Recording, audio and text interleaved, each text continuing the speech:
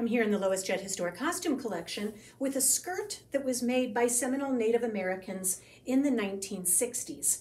And so one of the unique things about this skirt is that it was made for the tourist market. So it was made in the style that women would have been wearing in Western fashion in the 1960s, late 1950s, early 1960s.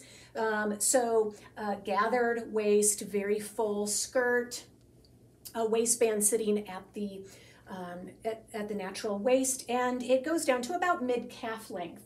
So while it has Western features, the rest of the fabric, the rest of the patterning is distinctly Seminole in character. So it has the bands of color, it has the patchwork at different aspects here of the skirt. It has applied trims such as rickrack and binding, just really bold colors here.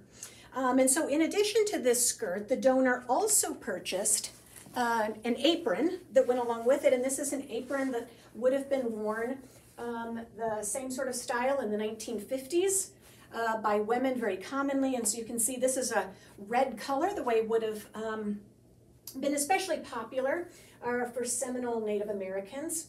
And this also has the patchwork, and the rows of rickrack on it. So some really beautiful examples of Seminole Native American artistry from the mid-1960s, but sold for a tourist market.